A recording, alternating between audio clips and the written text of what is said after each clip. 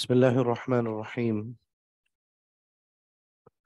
الحمد لله وكفى والصلاة والسلام على حبيب المصطفى وعلى آله وصحبه ومن والاه سبحانك لا علم لنا إلا ما علمتنا إنك أنت الحكيم العليم اللهم انشر علينا رحمتك وأنزل علينا حكمتك يا ذا الجلال والإكرام بفضل الله وبرحمته. With Allah's grace and His mercy, we are going to conclude today our discussion of Surah Fatir. And as we mentioned in the beginning of the surah, this is a chapter that has very unique phrases and very unique ideas that have become part of the Muslim lexicon. And it's also a very beautiful segue, all of this culminating in Surah Yasin.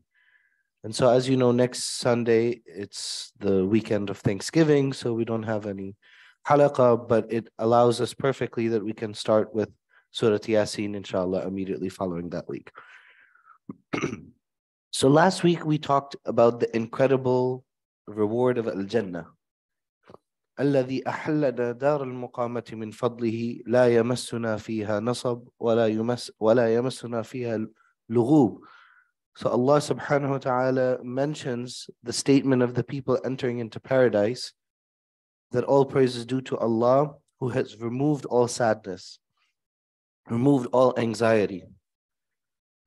And this is interesting because Allah subhanahu wa ta'ala is not only talking about the physical delights of Al-Jannah, which we went into great detail when we mentioned the commentary of Surah Al-Rahman.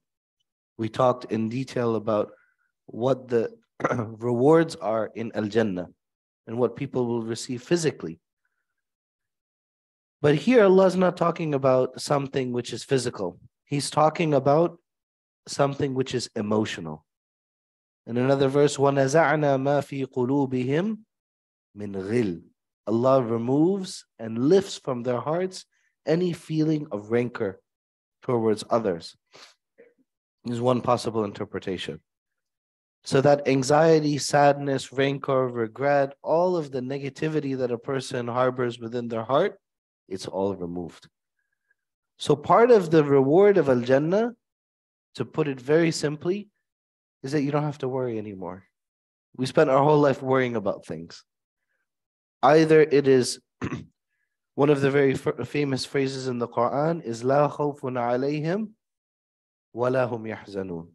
So no khawf and no huzn. Why khawf and huzn? What do we fear? Fear is always about things which will happen. Fear is directed towards the future. So when Allah says لا خوف عليهم, it means that they know that only good things will happen to them in the future. So it's about the future. وَلَا هُمْ يَحْزَنُونَ. Nor do they grieve. What do we grieve about? Things that have already happened in the past. So لا خوف عليهم ولا هم يحزنون, it means that they don't worry about anything which has already transpired, and also they don't worry about anything which is going to happen. So part of the reward of Al-Jannah, part of what makes the reward complete, is not having to worry about anything. So we mentioned that last week. The reason I mentioned that is because it sets us up for this week's discussion. Because then Allah subhanahu wa ta'ala talks about the punishment. وَالَّذِينَ كَفَرُوا لَهُمْ نَارُ جَهَنَّمَ. And then Allah mentions how the punishment of the hellfire, it's not only physical. Right? لَا يُخَفَّفُ عَنْهُمْ. It will never be decreased. So the punishment of the hellfire, it only increases. وَلَا يَزِيدُ الْكَافِرِينَ كُفْرُهُمْ إِلَّا مَقْتَى. One time it's mentioned maqta, another one it's mentioned إِلَّا خَسَارَ. But why is that important? Because the person who knows that the punishment is increasing, فَيَمُوتُ, so they die, but they don't really die. فَلَا يُخَفَّفُ عَنْهُمْ مِنْ عَذَابِهَا. So that it's the knowledge that the punishment is not going to decrease. Actually, in that moment, what disbelievers will wish for the most is to just die. And that's one of the great ironies, because that's generally the thing which we fear the most in this world is death. And the thing which we fear the most in this world will actually be their greatest wish. That they wish that they could just die and be over with it. But they can't. They will, لا يموتون فيها. As Allah mentioned in the Qur'an, they will not die in the hellfire. So they know that it's going to repeat. كلما نضجت جلودهم بدلناهم جلودا غيرها ليذوقوا العذاب. So just in order that they can sense and feel that punishment, Allah will recompose their body and give them new skin. Why? Because the skin, of course, right underneath the top layer of skin is where all the nerve endings are, in which you can sense all of that pain. Then the regrets will begin, of course, and they will wish that they can go back, they can live differently, right? They say, oh, just give us a day, just لولا أخرتني إلى أجل قريب. We just need a little bit of time. And they even have a game plan about what they're going to do. They're going to say, فَأَصَّدَّقَ. This is normally mentioned as the number one regret, is that I was too stingy with money.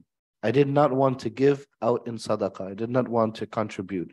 I did not want to give to the poor. I didn't want to give to the masjid. وَأَكُمْ مِنَ الصَّالِحِينَ. And I will be from the righteous believers. The thing that's interesting about this ayah is Allah mentions that if they were sent back, what would they end up doing? They would actually, even with the knowledge, because their nature is the same, right? The person's nature is the same. So even though the issue was not the knowledge, because now they have experienced, they have witnessed what's going to transpire. But Allah says that if we were to send them back, they would do exactly the same thing all over again, because the heart is still corrupt. And as a result, their actions would be exactly the same. Then Allah mentions, إِنَّ اللَّهَ يُمْسِكُ السَّمَاوَاتِ وَالْأَرْضَ أَن تَزُولَا. One of the very beautiful verses of the Qur'an, that Allah is the one who suspends all of the heavens and the earth and prevents it from falling apart. This is also scientifically, we won't go too deep into the scientific element because it's beyond my comprehension, but it allows us to reflect that, when you look at a picture of space, it looks like, okay, everything is just static. But when you read these verses, you have a different perspective that actually everything is in motion and there are gravitational forces.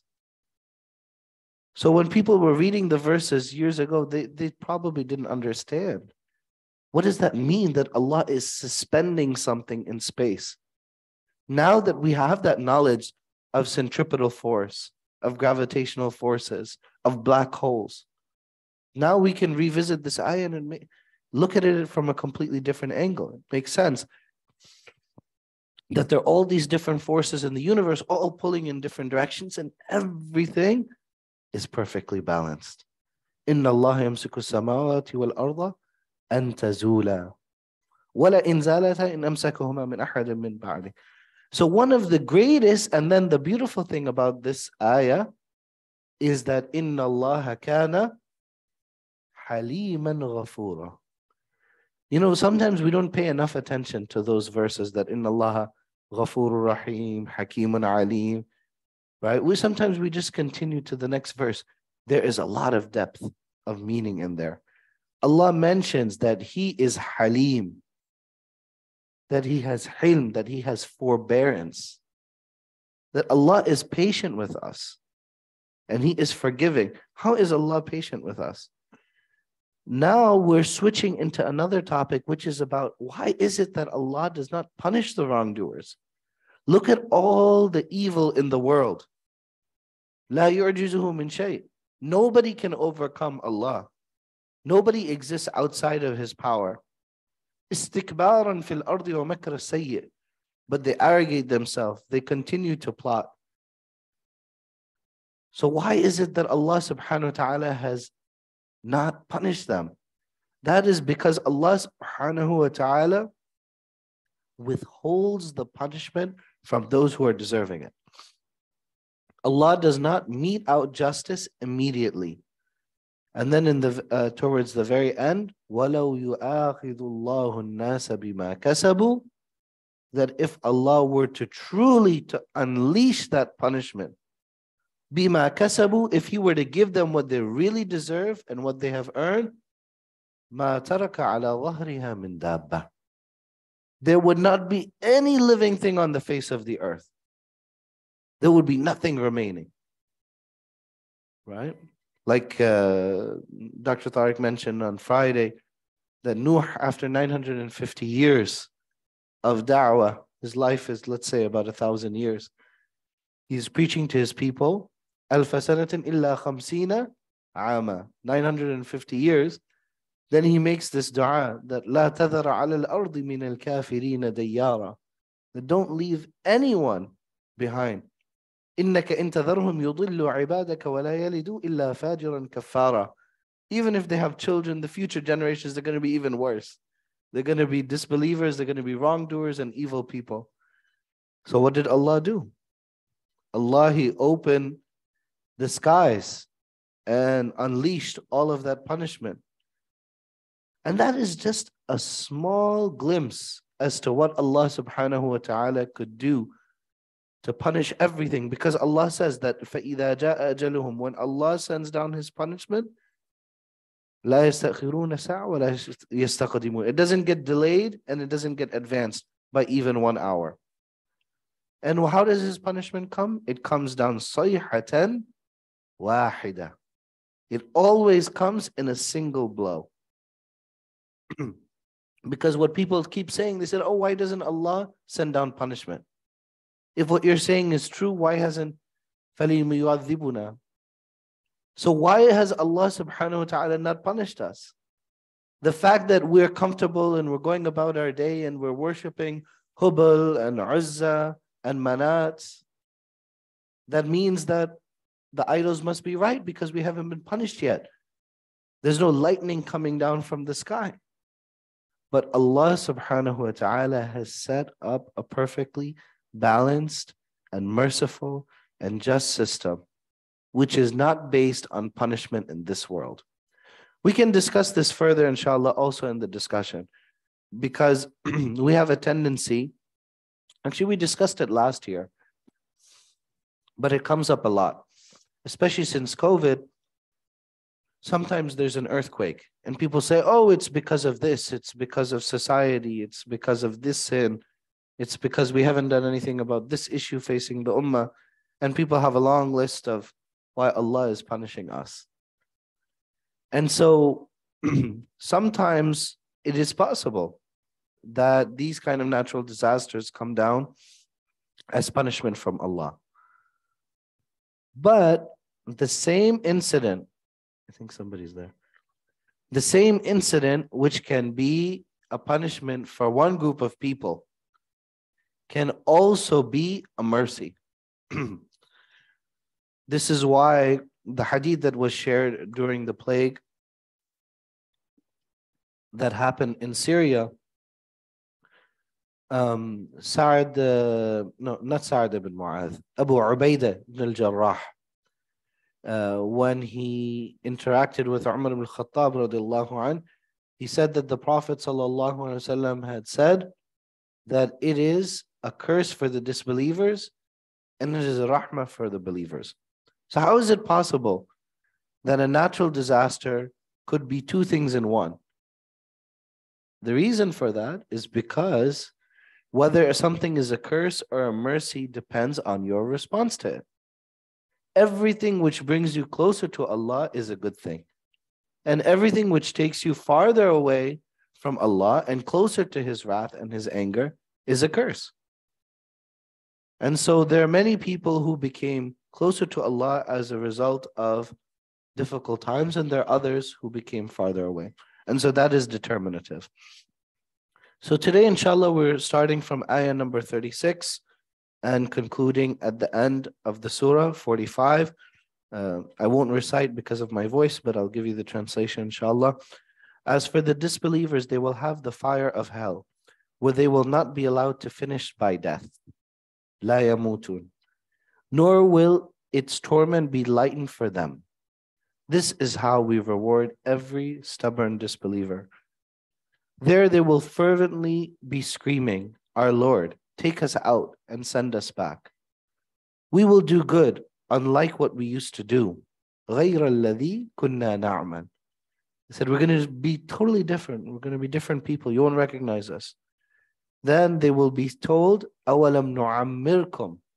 Did we not give you lives long enough so that whoever wanted to be mindful could have done so? And the warner came to you. We'll talk about who's the warner. وَجَاءَكُمُ النَّذِيرُ. There's a lot written about that. So taste the punishment, for the wrongdoers have no helper. Indeed, Allah is the knower of the unseen of the heavens and the earth, and surely knows best what is hidden in the heart. He is the one who has placed you as successors on earth. So whoever disbelieves will bear the burden of their own disbelief.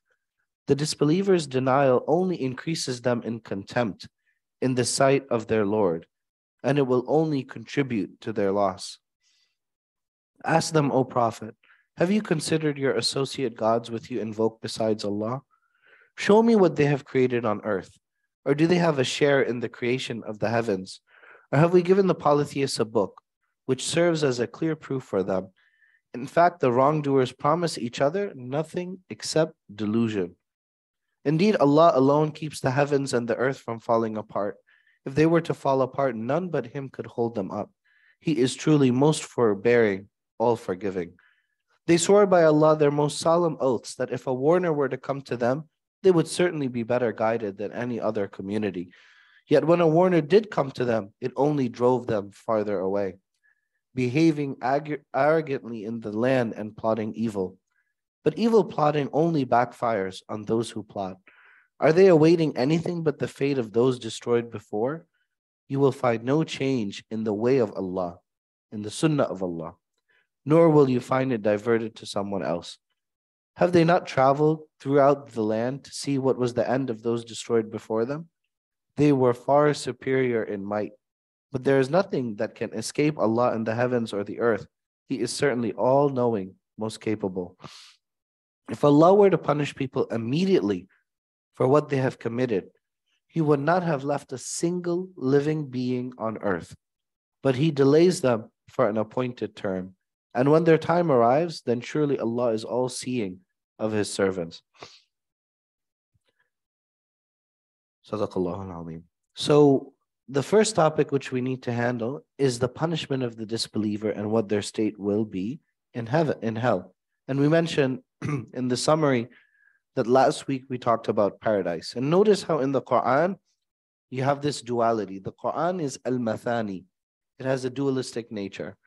Actually, the number, if some people are, I'm not into the numbers, but some people have done statistical analysis of the Qur'an, and the numbers of verses that talk about punishment are exactly the same as the number of verses that talk about reward. And the number of times that Jannah is mentioned is exactly the same as the number of times that the hellfire is mentioned. So it shows that fear and hope should be balanced, right? So Allah, this is very similar to the ayah in which Allah says, wherein He will neither die nor live. لا يموتون فيها ولا يحيا. This is very powerful. That means that they will have a consciousness, they will have an existence. Neither are they living, nor are they dead. Right? So they're only existing for one sole purpose, which is to receive the punishment. So this is a very terrifying thought if we reflect on it. Then there's a hadith in Sahih Muslim that as for the people of hell who will dwell therein, they will neither live nor die there. And then Allah says in Surah Az-Zukhruf that وَنَادَوْا يَا مَالِكُ لِيَقْضِي عَلَيْنَا رَبُّكَ قَالَ إِنَّكُمْ مَاكِثُونَ. So it says in Surah Az-Zukhruf, Allah says, and they will cry, who's Malik? Malik is the angel assigned as the keeper of the hellfire. His name is Malik. And the name of the angel is mentioned in the Qur'an, right? So there are certain people, like Jibreel, for example, who are mentioned in the Qur'an. So they will say, Ya Maliku liyaqdi alayna rabbuk. That let your Lord make an end for us. So they are begging the keeper of the hellfire, please just kill us. Just be done with it, be over.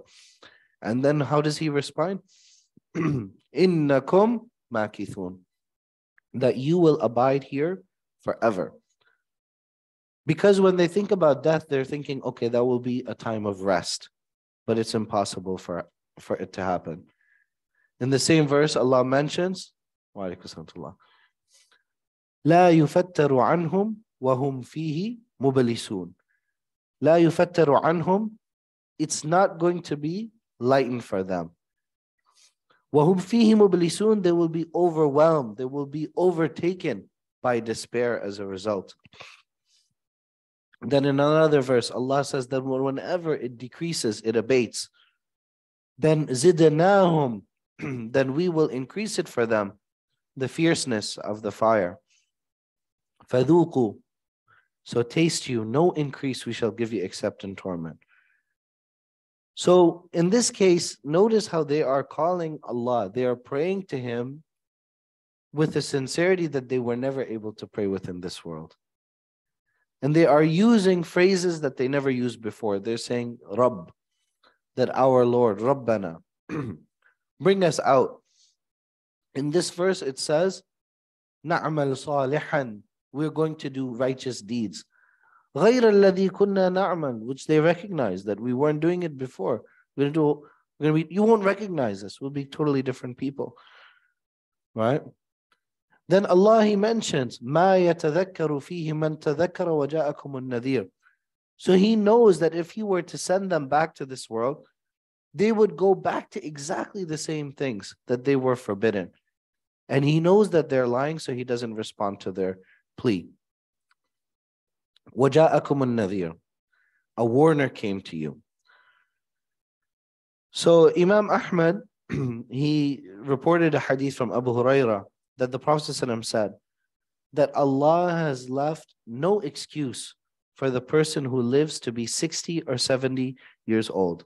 And then the Prophet ﷺ repeated again and again 3 times, Allah has left him no excuse. Allah has left him no excuse.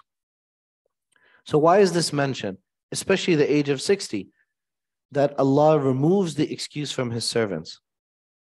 The reason for this is there are various hadith in which the Prophet ﷺ mentioned that the age of 60, and in some cases it's mentioned between 60 and 70, as the usual age for people in this ummah. Now, of course, life expectancy has increased over time. In the hadith of Abu Hurairah, the Prophet ﷺ said that the usual lifespan of my ummah is between 60 and 70, and only a few persons will pass this age. So what that means is that, if we have passed that age, we are on additional extra time, right? It's like, nowadays everybody's in soccer mode, right? So we're in overtime, all right? So the clock has already ended. So now we have some extra time that Allah has given us. So now we have this opportunity. So you know that it's limited, so you're going to want to do the best that you can with the time that you're given. وَجَاءَكُمُ النَّذِيرُ, and the warner came to you. Now there are 2 possibilities, I think. One of them is that the Prophet ﷺ or the Anbiya, the prophets, came to you. There's another possibility which was also prevalent in the Arabian Peninsula, is that when they said that a warner came to you in old age, what is the warner of old age? The warner of old age is gray hair, right? So a lot of the Mufassirin, they said that it means that Allah subhanahu wa ta'ala causes this cycle in which our bodies go through the aging process, in which we become a little bit weaker, we start having health problems, we have gray hair. All of this are their little signs and indications for us. Because if Allah kept us at our full strength, then we would actually have more arrogance with Allah. But because Allah weakens us a little bit, and it happens gradually, so it's just as a reminder that, hey, you're not going to be here forever. So it's like a little bit of a tug, just to bring you back. And so all of this is, and Allah mentioned in the Qur'an, that He created us min da'afin, and then after from this da'af, then min quwwa. Then He made us strong. He made us strong. Then Allah yuraddu ila ardhil umr. Then Allah subhanahu wa ta'ala after min ba'di quwwatin ضعفا وشيبا. Again, the gray hair is mentioned. So after strength, then Allah causes you to be weak again, and He also gives you gray hair. Now, of course, it could also mean the Prophet sallallahu alaihi wasallam. That means that you live long. أَوَلَمْ نُعَمِّرْكُمْ, meaning that Allah caused them to live long enough. It could be specific to the Quraysh, that Allah caused you to live long enough in order to meet the Messenger sallallahu alaihi wasallam, and then there would be a connection between an-nadhir and nu'ammirkum, and how this ta'amir in which Allah subhanahu wa ta'ala extended their lives. And this is the view which is preferred by Imam at-Tabari, Ibn Jarir, because that is consistent with the meaning. And then, of course, what is their response going to be? They're going to say, yes, indeed, Allah did send us a warner. And this is also actually one of the main topics in Surah Yasin, that a warner did come to us in antum, that anyone that Allah subhanahu wa ta'ala sent down, except that you are only in great error. So every time they're sent with a warner, they deny that warner, and they end up in complete error. So taste you for the wrongdoers, there is no helper. This means taste this punishment of the fire, because you went against the prophets in your deeds, and today, فَمَا لَكُمْ, now you have no helper from the fate of punishment. Then Allah subhanahu wa ta'ala mentions about the unseen, right? Here Allah tells us that إِنَّ اللَّهَ عَالِمُ, that Allah knows. In another verse, غَيْبَ السَّمَاوَاتِ وَالْأَرْضِ, He knows all al-ghayb. Excuse me. Which is interesting, because our iman, our faith is also in al-ghayb. الَّذِينَ يُؤْمِنُونَ بِالْغَيْبِ. Everyone knows the verse from Surah Al-Baqarah. So Allah knows the unseen in the heavens and the earth. He knows all that is hidden, and He knows all وَمَا تُخْفِي الصُّدُورِ. He knows the secrets of the hearts, and He tells us that He's going to reward or punish everyone according to those disease, according to their actions. Then Allah says He is the one وَالَّذِي جَعَلَكُمْ خَلَائِفَ فِي الْأَرْضِ. So there are two meanings here. He made us khala'if. So khala'if, one, it means that we are khalifa. That means that we have been entrusted with a responsibility. The other thing which reminds us is that one day we're going to leave. So who are the khala'if of us? The next generation, our children, our grandchildren, they are our khala'if. So Allah subhanahu wa ta'ala, He made us with this nature that other people are going to inherit you. That means your houses are not your own houses. Everything that you own, actually they belong to your inheritors. So He is the one that made this succession of generations, and all people succeed another person and make you inheritors of the earth generation after generation. فَمَنْ كَفَرَ, and whoever disbelieves, on him is his disbelief. So everybody, وَلَا تَزِرُ وَازِرَةٌ وِزْرَ أُخْرَى. So each person is responsible for their own choice and their own actions and the consequences of that. Now this is also, we shouldn't read this ayah in isolation, because don't forget which ayah is coming up in the end. Is about collective punishment. So what is the problem with collective punishment? If Allah punishes everyone, what's going to happen? There will be some people who deserve that punishment, and there will also be some people who don't deserve that punishment. So Allah subhanahu wa ta'ala, who is al-adl, who is perfectly just, He created a system based on judgment. And so the only reason that Allah subhanahu wa ta'ala has done collective, أَفَلَمْ يَسِيرُوا فِي الْأَرْضِ, right? Look at the past civilizations. Why those civilizations existed? They existed as عِبْرَةً لِأُولِي الْأَلْبَابِ. They exist as lessons, but they're not part of the grand scheme. The grand scheme and design that Allah subhanahu wa ta'ala has set up is based on individual punishment and reward. And these examples of civilizations that have been destroyed is intended so that their remains would be left behind. that the artifacts would be left behind so the future generations can learn from that. They can take lessons from that. They can avoid the way in which they ended. And the disbelief of the disbelievers adds nothing illa maqta, except for hatred of their Lord. And the word which is used is maqt, which is a very, I don't know, how do you translate maqt? It's very hard. The only way you can really understand it, does anyone know what maqt was in the time of Quraysh? This was a Jahili practice, that when a man would die, what would happen to his wives? Anyone know?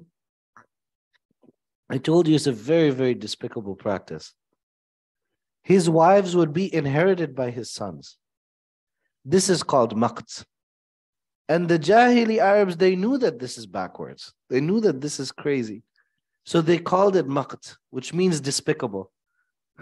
And that was the practice. Allah subhanahu wa ta'ala, He doesn't use any word by accident. Everything has a meaning. So it only increases them in that hatred. Illa maqta, wala yazidul kafirina kufruhum illa khasara, except in loss. So the longer they persist in that disbelief, they are actually generating more hatred of Allah towards them. And the more that Allah hates them, then the longer they're going to be in the punishment, and the more that they and their families are going to lose on the day of resurrection. Now, this is very important, because Allah here says in the earlier verse, أَوَلَمْ نُعَمِّرْكُمْ, did we not extend your lives? So then Allah mentions how rather than وَجَاءَكُمُ النَّذِيرُ, so rather than extending their lives being a cause for them to reflect, what did they do with the extra time? What were they doing with this extra years that they weren't supposed to get? Were they reflecting? Were they doing dhikr? No, they were getting worse and worse.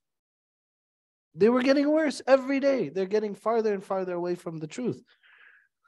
So that means that when Allah hates someone, one of the ways in which He punishes that person is to extend their life. Because that person is only digging their hole deeper and deeper and deeper. And when Allah loves a righteous person, subhanAllah, it's exactly the same thing, but the situation is the opposite. When Allah loves His servant, sometimes He extends the life of the servant. Why? In one hadith, the Prophet ﷺ said that when Allah loves His abd, He sweetens him. Right? The word which is used is halawa. Right? It's a very unusual hadith, that Allah sweetens them. Right? And the Sahaba, did they understand what the Prophet ﷺ meant? They didn't, as far as we know. They said, Ya Rasulullah, what is the sweetening that you're talking about? Then the Prophet ﷺ told the companions that He inspires him to do good deeds. Allah continues to allow that person to live again and again, live to 60, 65, 70, 75, 80, 85, 90. You might be in the situation that I'm describing, that Allah subhanahu wa ta'ala has put you in a sound mind, even though you're going up in age. This is a blessing from Allah. That is a blessing, because every day that you live, you are benefiting, because your book of good deeds is getting longer and longer and longer. So if you make use of that time, even though there are other people whose that is a curse, وَلَا يَزِيدُ الْكَافِرِينَ كُفْرُهُمْ إِلَّا خَسَارًا, they're losing and losing and losing more. For the believer, it's the opposite. That's why one of the dua that we say, that, oh Allah, make our hayat ziyadatan lana fi kulli khair. Make every day an increase in all good. وَجَعَلِ الْمَوْتَ رَاحَةً لَنَا مِنْ كُلِّ شَرٍ. And let death be a peace from us from all kinds of harm. Right? Because then we do more actions which are beloved to Allah. Then quickly we'll mention the helplessness of the false gods and the power of Allah. Then Allah mentions, did you look at your partners, what they have created? أَمْ لَهُمْ شِرْكٌ فِي السَّمَاوَاتِ, do they have any share in the heavens? مَا يَمْلِكُونَ مِنْ قِطْمِيرٍ, we mentioned earlier, they don't even own the membrane, the wrapping of the date seed. Do they have a book Do they have any proof? No. يَعِدُ الظَّالِمِينَ إِلَّا غُرُورًا. They only have ghurur. They only have delusions. What are ghurur? Allah is warning us from following our whims. Dr. Tariq on Friday, he mentioned a hadith that I quote all the time. Both of us mention it all the time. That no one will truly believe حَتَّى يَكُونَ هَوَاهُ تَبِعًا لِمَا جِئْتُ بِهِ. That no one will truly believe until your own ahwa, your own desires, what you want, is in agreement with the message that the Prophet ﷺ came. So people, they read the Qur'an and they're not satisfied. They're frustrated. They're like, why do we have to do this? So that feeling of frustration is a sign of distance from Allah subhanahu wa ta'ala. It's natural. You should reconcile that. If you have that, ask questions, learn, investigate, understand it. But know that your iman is incomplete. It's not that when the Prophet ﷺ says, La yu'min, it doesn't mean that you don't have iman. It means that your iman is incomplete. So you have to work on it. So sometimes when we have these discussions or when we review what's in the Qur'an, we start making opinions which are based on our personal preferences. And we should be cautious because we need our aql. We need our mind. We need to reflect. We need to think. We have to engage with the Qur'an, with tafakkur, with tadabbur, with deep contemplation. But in order to arrive at what? To arrive at what Allah is communicating to us. Not to arrive at our own feelings of what is correct and what is not correct. So it is a very subtle difference that we should always be aware of and cognizant of. Then Allah tells us of His mighty power, in which all of the heavens and the earth are suspended with, and the forces that He has placed, which are holding everything very precariously together.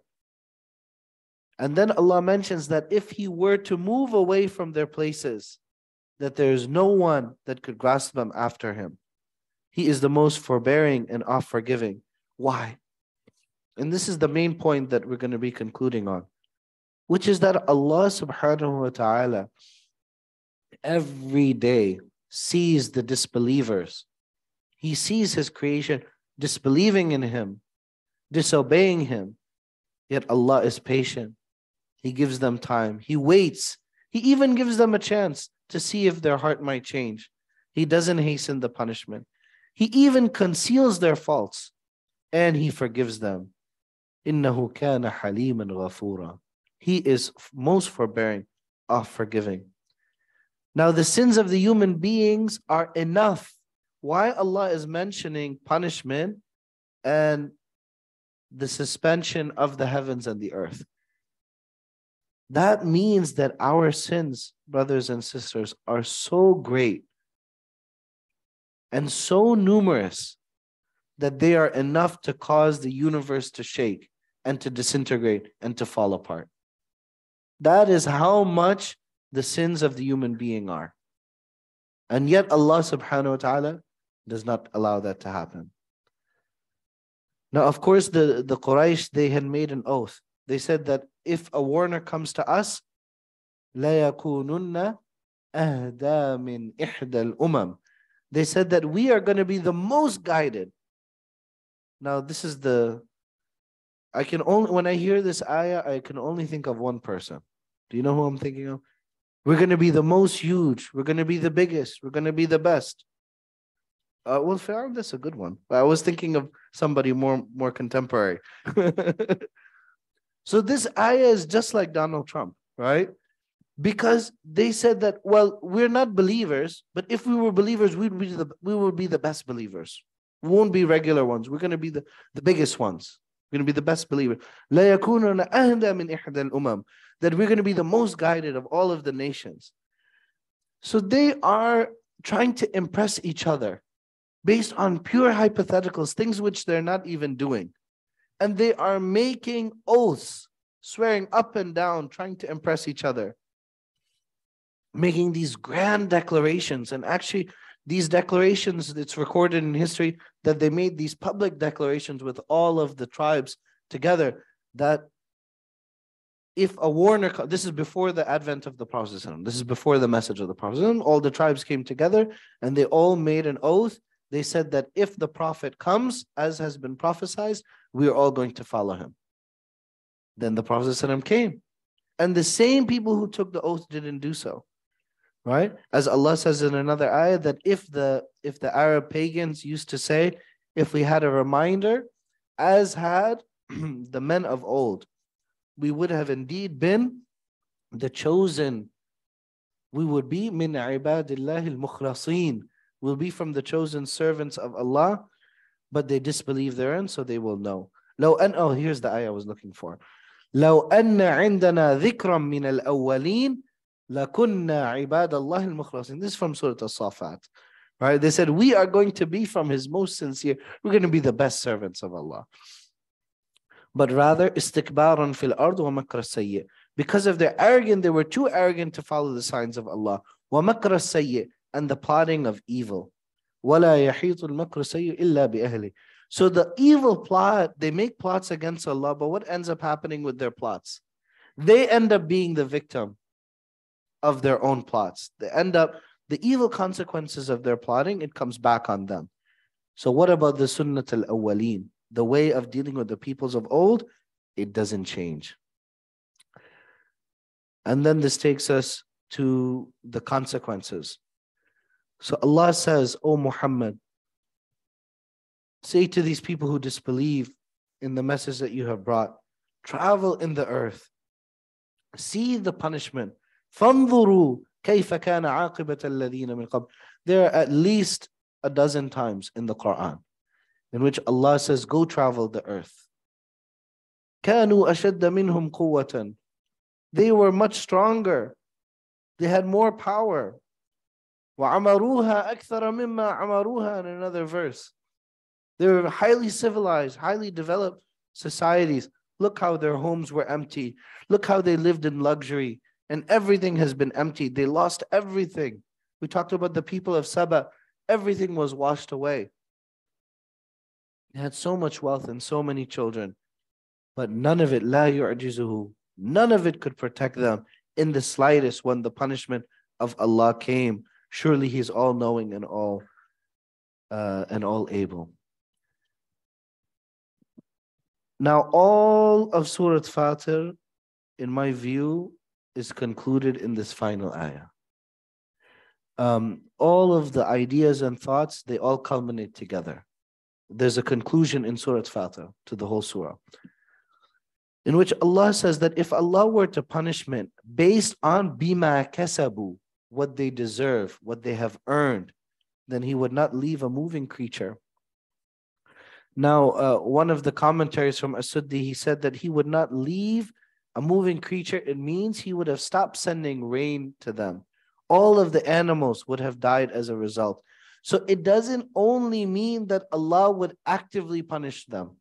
It means that Allah subhanahu wa ta'ala would prevent the things which He's doing which cause us to continue to exist. Because we only exist by virtue of Allah subhanahu wa ta'ala's decree, but rather He gives us a respite until the day of judgment. He rewards those who obey Him, and He punishes those who disobey Him. So every moment, collectively, as human beings, as mankind, if Allah subhanahu wa ta'ala punished us collectively for what we have done, we would not exist on the face of the earth. But Allah subhanahu wa ta'ala shows us mercy every single day that the sun rises. That's a new page, as we mentioned yesterday in the janazah. We have a janazah today, inshallah, as well, at 2 p.m. Everyone is welcome and invited to join us. And yeah, well, that doesn't mean you can't come. Sure. Well, if somebody would like to come, the janazah is at 2 p.m. Doesn't change it. So Allah subhanahu wa ta'ala, like the hadith, every day that the sun rises, there's a new act of appreciation. There's a new act of sadaqah. There is a new thanks which is due on Allah subhanahu wa ta'ala. Why? Because He's giving you a new day. a new opportunity in which you can write whatever you want. You can be better than who you were the previous day. And for that, Allah subhanahu wa ta'ala deserves all thanks. Next week, inshallah, we're going to talk about Surah Yasin. Surah Yasin is the heart of the Qur'an. 2 weeks, yes, in 2 weeks, because next week is Thanksgiving. Jazakallah. So next week, we're off because of Thanksgiving. And then the week after, so 2 weeks from now, we're going to talk about Surah Yasin, which is the heart of the Qur'an. And I think most of us, this is our favorite chapter of the Qur'an. So let's open the discussion, inshallah. I have the Zoom open as well, in case there are any questions. Yes, this is Amrul. We should get a microphone.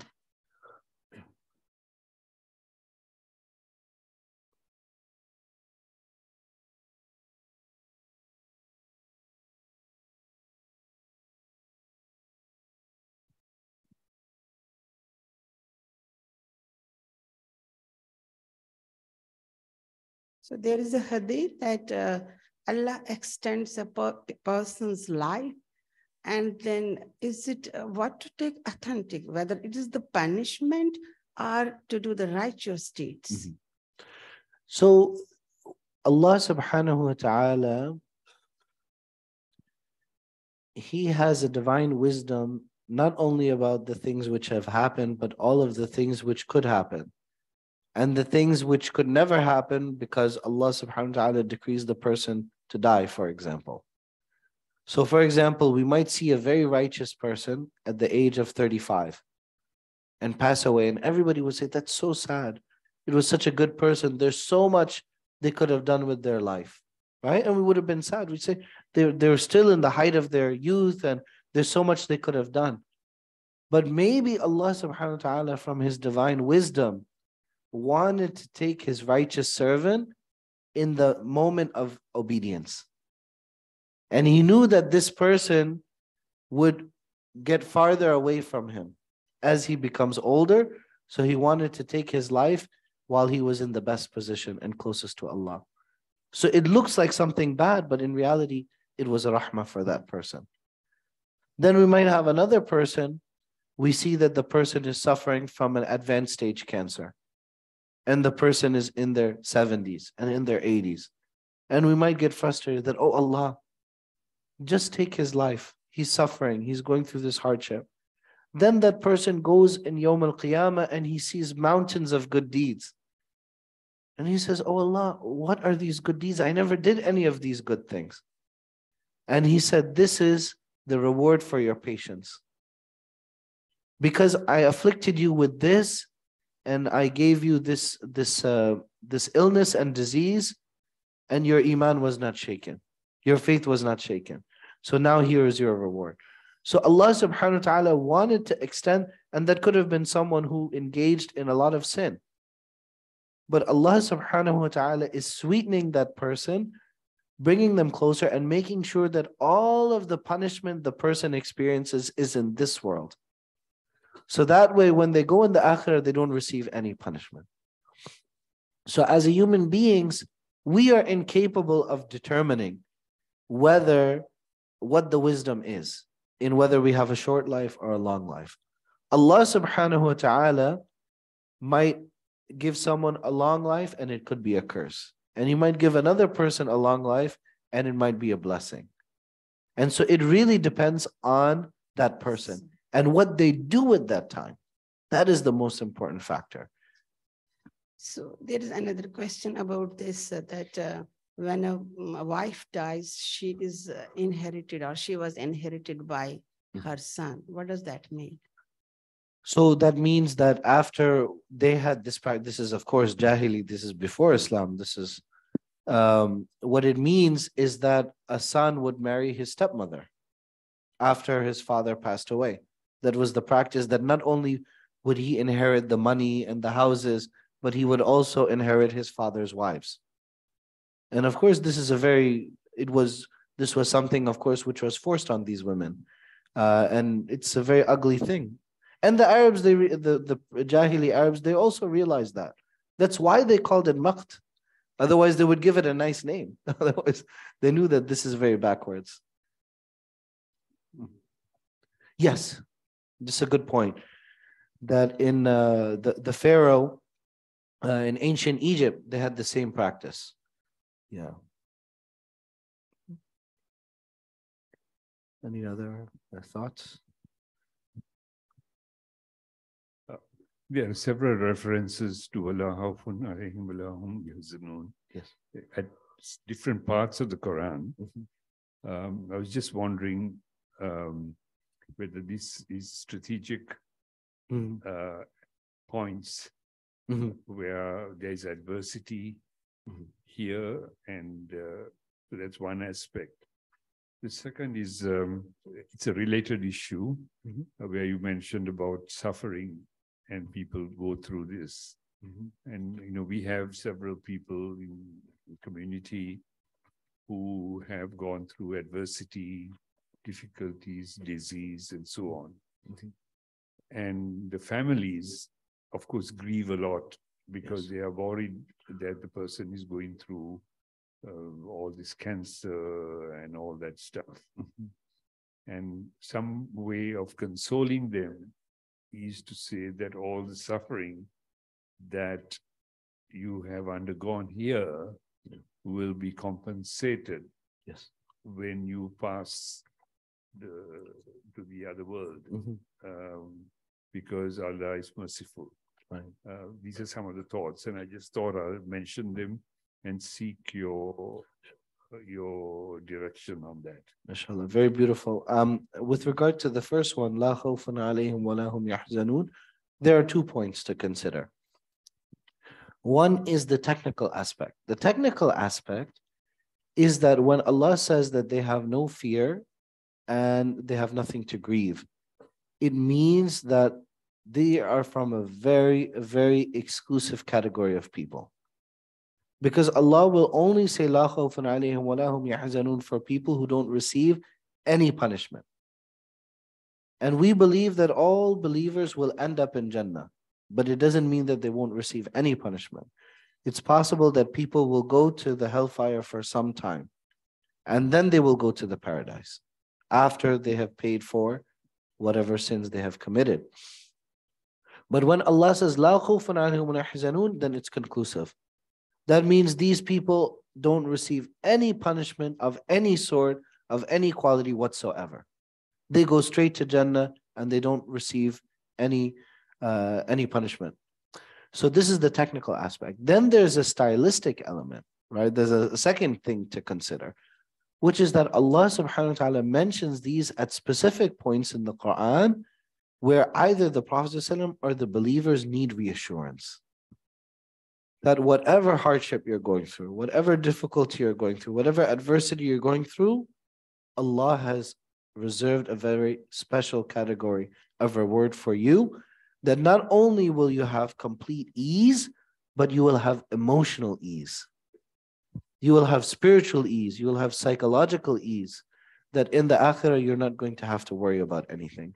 And so this is a beautiful expression of love from Allah subhanahu wa ta'ala, that not only is He telling you that, oh, you're going to receive your reward, but also the afterlife is going to be the opposite of your experience in this world, in which you have to overcome hardship. Over there, you're not going to have to think about anything.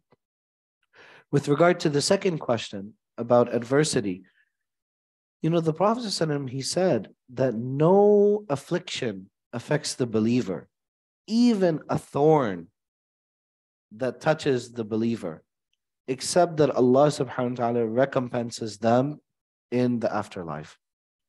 And so, in fact, there's another hadith that people will wish that they had received all of their punishment in this world. So there's 2 possibilities, right? So to go a little bit deeper.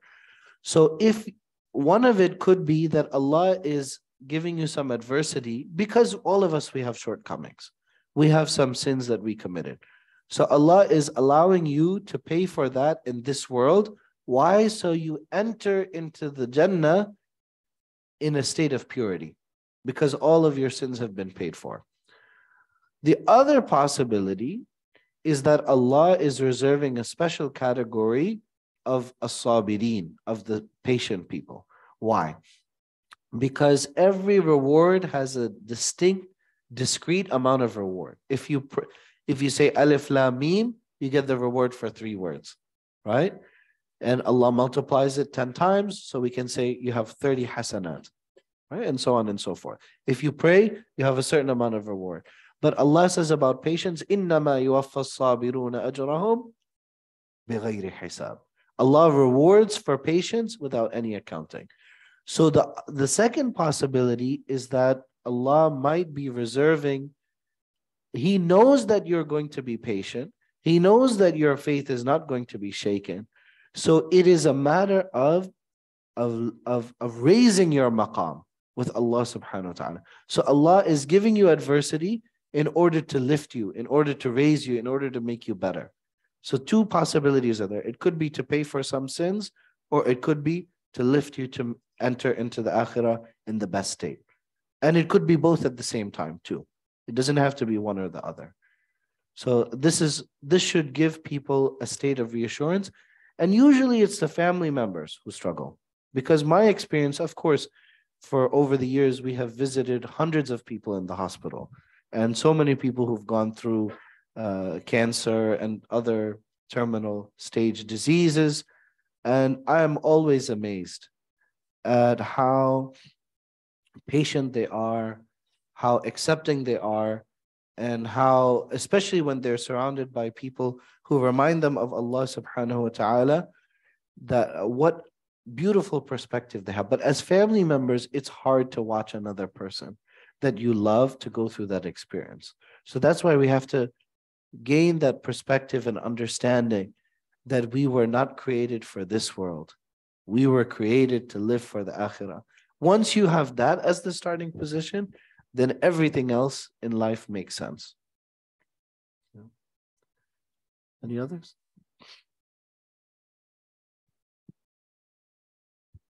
Assalamu alaikum. If we were not created for this world and we are created for the other world, doesn't mean that Jannah is there forever, for abada. Doesn't mean the hellfire will also remain forever. As God says, وَمَا هُمْ عَنْهَا بِغَائِبِينَ يَصْلَوْنَهَا فِي يَوْمِ الدِّينِ وَمَا هُمْ عَنْهَا بِغَائِبِينَ. They will never be absent. Doesn't mean the hellfire also remains forever, side by side of the paradise. This is a big topic, actually. There's a lot of scholars who are actually contrary to what we all believe, that have the opinion that the hellfire is not for forever. But there are verses in the Qur'an that they will be khalidina fiha, that they will be there for eternally. But theoretically, they're saying, well, it cannot be infinite, right? Because there's still time still exists. But I'm inclined to think that it is infinite, but only because Allah subhanahu wa ta'ala extends its time.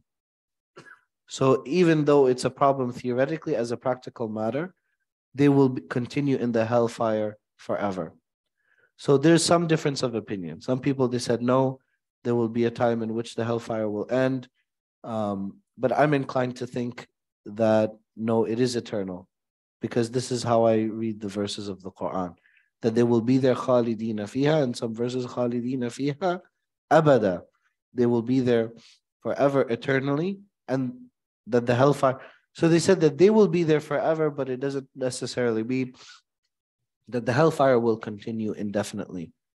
But I think this is contrary to what the verses indicate. So thank you, Jazakallah. Thank you very much. Any others?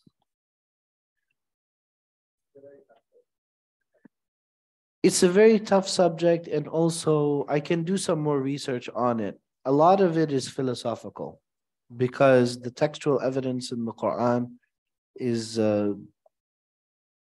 if you take it at face value, it says forever. So forever means forever.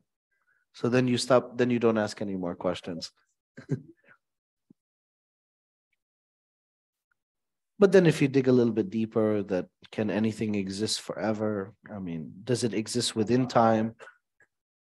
No, it's different. Allah subhanahu wa ta'ala, as Dr. Tariq mentioned on Friday, Allah is outside of time. Only Ibn Taymiyyah, he had the view that there's time with Allah. Otherwise, the Ash'aris, Maturidis, the other believers, we believe that Allah exists outside of time. I agree with what Dr. Tariq said. I have the same view. But what about the hellfire? What about Jannah? These are all circumscribed by time. So if something exists within time, what does forever mean? So it's a hard question to answer. So I'm not sure I know the answer. But I know what the Qur'an says forever. So this is a good place to start, right? Yeah. But it's, I mean, there's a reason that some of the scholars had different views because it's not that obvious. It's not that simple. So I think for us as Muslims, this should be enough for us. That Allah says that it's going to be forever. What that means about time, we don't necessarily really need to know. Because as a practical matter, for the person who is in it, they're in it forever. So they're not going to care whether it's forever and whether it is an infinite loop or whether Allah continues to extend its time. For them, it's the same thing. They're in it forever. So what difference does it make? It's a purely theoretical exercise. I think there was another question, no? Okay. So I think, I just have a unrelated point to make. We talked about suffering and anxiety on the part of people, and there are also people who are sick. And I can mention this, we had the sad passing of our brother Usman. And Usman knew that he was sick. Yeah. And he was a very close friend of mine. May Allah have mercy on him. But he kept saying to us every time we spoke, please ask dua for me. Please ask dua for me. And here was a person who knew that he was ill and sick. I don't think he expected to pass so early. However, he kept emphasizing the request for dua. I just want to share that thought with him because that's what he said to me 2 days before he passed. Right?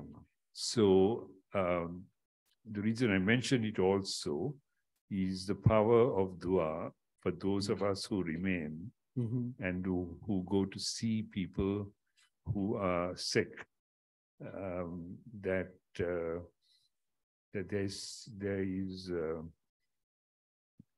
great benefit in doing that, and the reward is not only for the person who is asking, but also for the person who is giving. And I'd like to share that with you and seek your guidance. I don't know if I can add to anything to that. It's the only thing I'll mention is that when you visit the sick and you make dua for the sick, then they also make dua for you. And the dua of the person who's sick is mustajab, is answered by Allah subhanahu wa ta'ala readily. And this is from the practice of the Sahaba, that they would visit each other when they were sick and they would pray for each other. And this becomes the reason, and it facilitates the dua being answered. Because when you visit someone who is sick and in that condition, you're not seeking any worldly benefit. That prayer is coming from pure love. And the prayer that comes from pure love is, insha'Allah, is mustajab. It will be answered by Allah subhanahu wa ta'ala. Allah will grant it for your friend, and inshallah will grant it for you as well. So the dua can be very, very powerful, and it benefits the one who is visiting the ill as well. This is a beautiful reminder for all of us that we should always seek to visit the ill, especially those with the terminal diseases, those who we know and even those who we don't know. So may Allah subhanahu wa ta'ala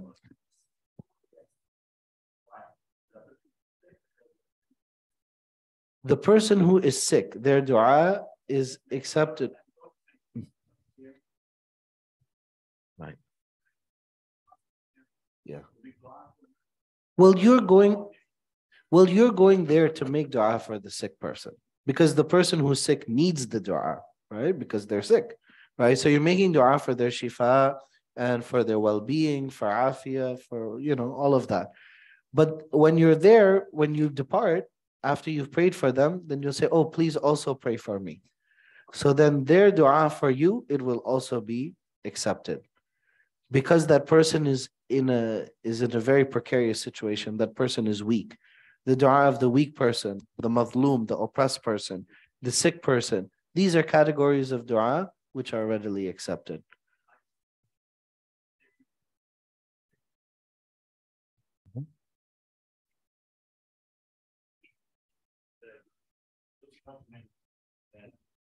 The day of judgment, Allah tells a slave, I was sick and you didn't visit me. Yeah. And they say, what you talking about? If I know about, how I know about you're sick and I don't visit you?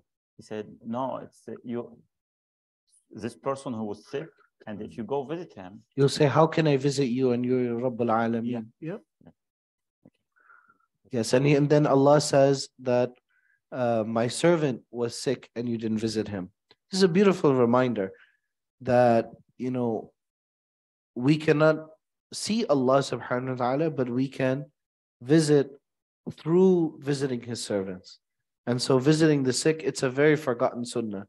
This is something like Abu Bakr radiallahu anhu was very, very attentive to visiting the sick people. So we should try our best to do so, inshallah. May Allah subhanahu wa ta'ala give us tawfiq, give us the ability to do so. May Allah heal all of those from within our community who are ill, those who are sick. May Allah give them shifa'an kamilan ajilan la yughadiru saqama. May Allah also forgive all of those from our community who have passed away.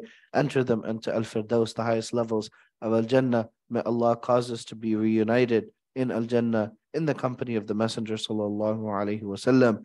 May Allah remove all of the feelings of sadness, anxiety, rancor, worry, and all negativity from our hearts, and enter us in Al-Jannah in a state of purity.